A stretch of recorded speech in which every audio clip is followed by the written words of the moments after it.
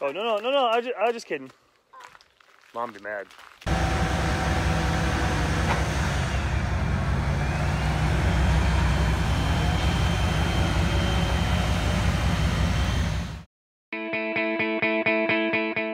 I'm Tony Fast, and my family's been blessed to be able to farm in Montana for over 100 years now. A lot has changed in those 100 years, and it wouldn't be possible without the great team we have and blessings from our Savior Jesus Christ. Morning!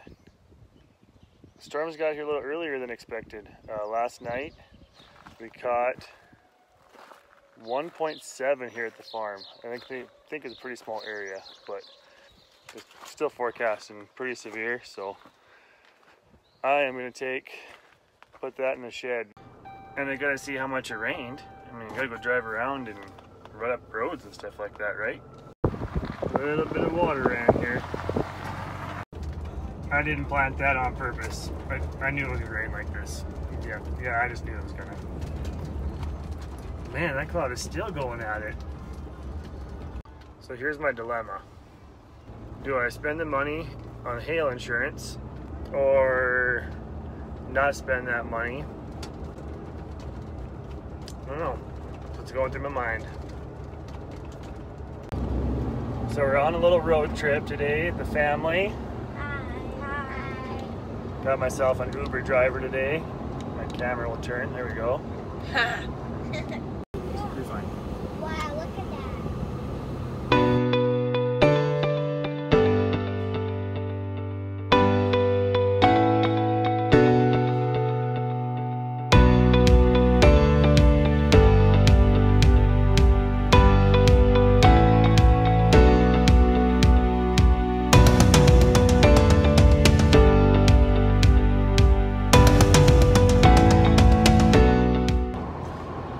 On our drive, we switched seats.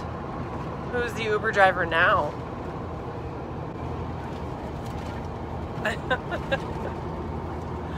So we are going down to Jordan, Montana, and we are going to pick up our processed beef from the packer.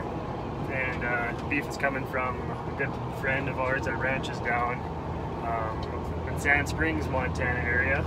But we'll show you a few of the attractions around Fort Peck and kind of a drive down to Jordan and down some pretty cool little terrain you're gonna see. This is also the same road I take when we're hauling hay, or when we're hauling hay down to the Brown Ranch, and it just happens to be that's the one we're getting the beef from. So check it out.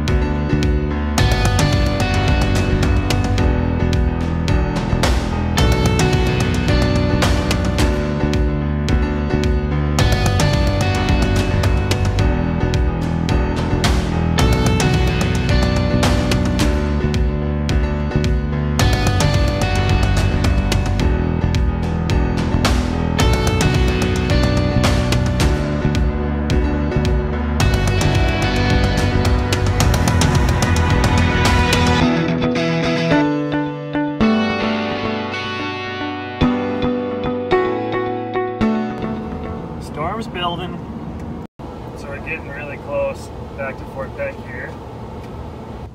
Oh, by the way, we did decide to put hail coverage on the crop. Fort Peck Lake has more miles of shoreline than the coast of California. So here's the actual dam we're coming up to here. It's 250 feet tall and 4 miles long, I think. Something like that. There's a lot of dirt. And all that dirt was dredged and pumped up here from down below along the river down here. So all that wider river channel was all been relocated from there up to here. Dam's been here since the early 40s, I believe. We got back from town a little while ago, and they pretty much have everything. Nice. Perfect timing. They got everything put away except for Dad's blue truck. That has been hailed on once before, so I'm not too concerned about that one. But clouds are moving in. Let's take a look.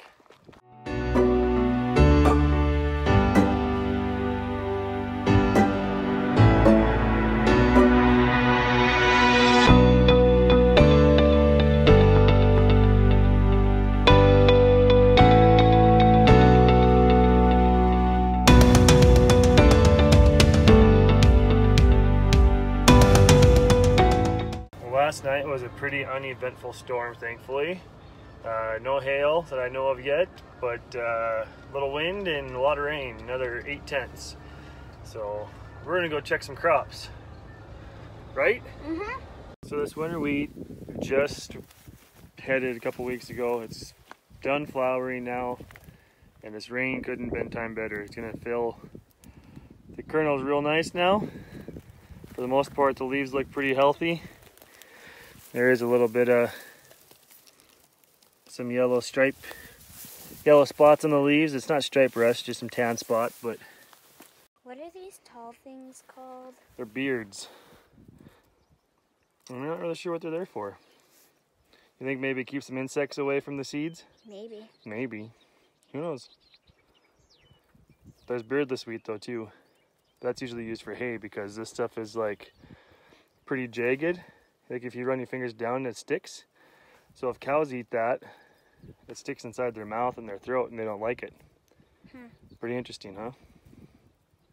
There's lots of interesting things to see on the farm. That's right. And lots of interesting crops. A lot of crops. What crops do we farm? Wheat. Did you do canola? We'll have lots of canola yet. Lentils. No lentils this year. Oh. I don't know. Peas, wheat, a little bit of durum, winter wheat, and some alfalfa. Sound about right? Yeah. Yeah. All right, should we go check some more crops? Yeah. All right, let's go. What's Dora say? Bominos? Bominos Explorers. My knees. Almost to your knees. Yeah, it's gonna stretch out a little more yet.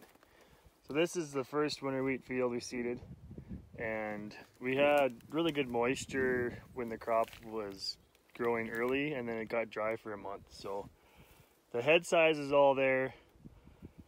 That is determined when the plant is really young, how big the head is going to be. The height is short though, which is all right because we don't need to deal with a whole lot of stubble. But the yield now with all the rain, it should feel really good. But and it's going to stretch out maybe another little bit yet. So what do you think, Aaliyah? It's really tall. It's really tall? Yeah. Is it tickling your legs? To me it is. Yeah.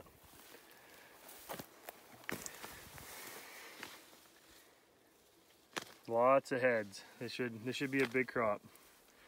Here's a little bit of some leaf disease. This does have fungicide. Sprayed on all of it here a couple days ago. Found some more spots, Aaliyah? Yeah. Yeah. This one right here. So this has been protected. That fungus should not grow anymore. Good looking crop. Real excited about harvest this year now. A week ago we were worried if we were going to have much of a harvest at all, and it's been raining, and God's blessed us with a lot of rain. I wonder how long it would take me to bring me one row and go all the way around. You might be here a while. I'll pick you up in 2 hours. See ya! No!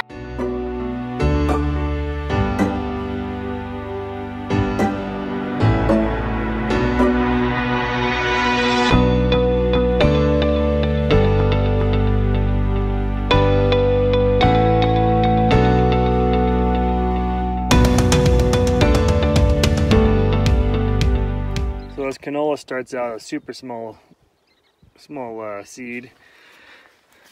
makes these huge plants. And Look at this. these are the cotyledons, the first batch of leaves that'll come out.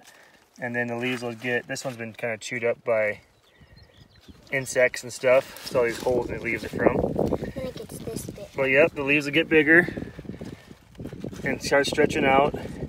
And then right here is the bolt. This is gonna bolt, and you can see that one there is getting a little taller. And in a week, this is gonna be a completely yellow field, and it'd probably be at least 3 foot tall. There's a butterfly. Butterflies flying, yep, they like, those are cabbage butterflies, they like the canola. This field was sprayed Tuesday, I believe. Yeah, it's here Tuesday, so some mare's tail is dying down, some pigeon grass, a few different weeds, so looks like a pretty good crop right now.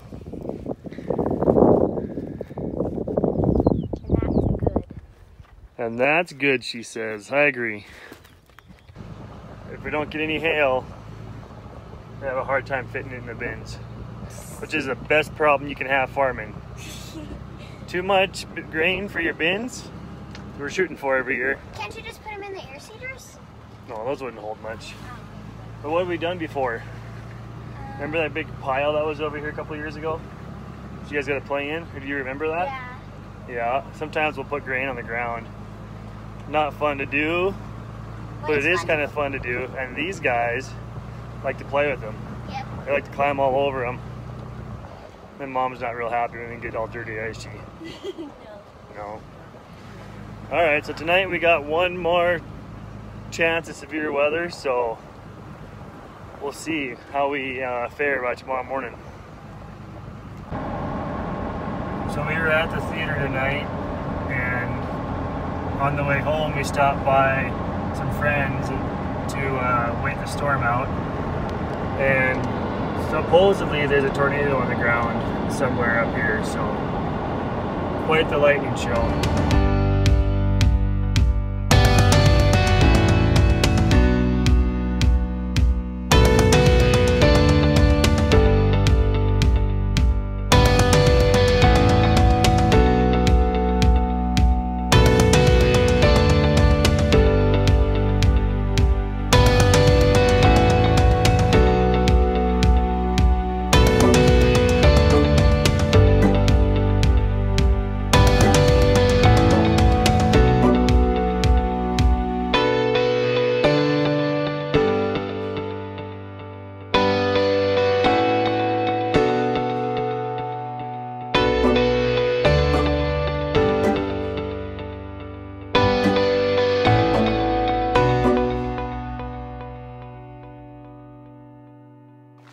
Well, morning of day 3 of the storms, we managed, I think, to miss all the hail. But there is one farm up north that we're not sure about yet.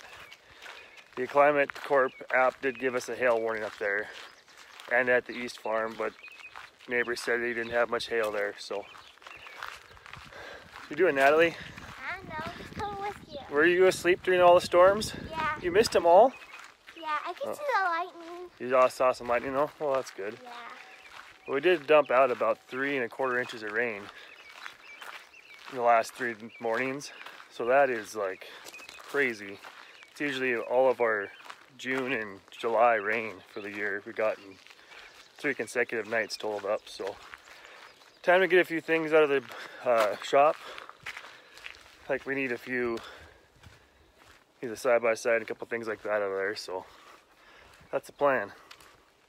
Probably go look at some fields here. There's a lot of water sitting in some fields. We'll go throw the drone in the air after a little bit. But yeah, thankful for the protection from the storms. There's a lot of winds, even some tornado warnings.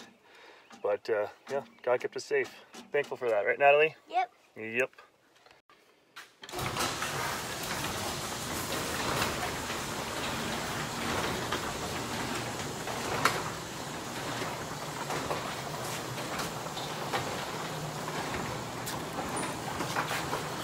Wait, Natalie.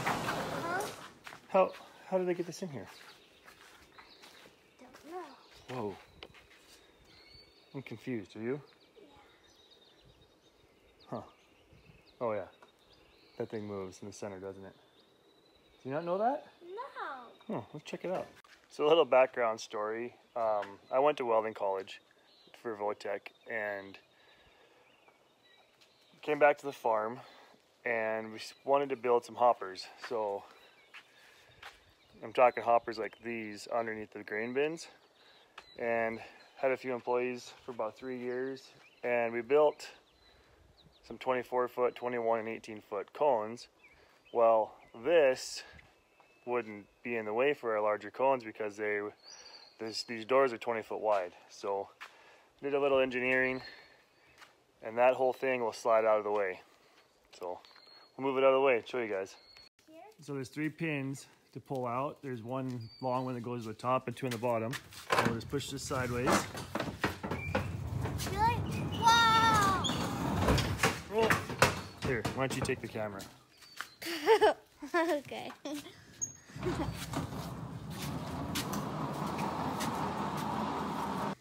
Whoa. So that's how you get a 30-foot header and a 20-foot door. We're just walking around the edge of the yard here, right behind the yard. And these peas 2 weeks ago, you could see dirt between the rows and they were looking pretty droughty. Last weekend we got a good inch of rain. And then this 3 1/4-ish, 3.2, whatever it ended up being. Last few nights has really got these peas to take off. But here, we even got a few pods starting. Can you eat them? No, you can't eat them yet. They're gonna feel pretty good. The temperatures are supposed to be nice and cool for the next while. And all this moisture, they're really gonna take off.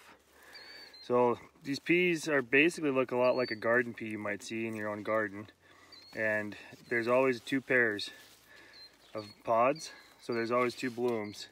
And if you look in here, there's more, just more and more and more coming out. So these peas could get to be another foot taller yet if the temperature stays right and just really load up with pods. So very thankful for this crop.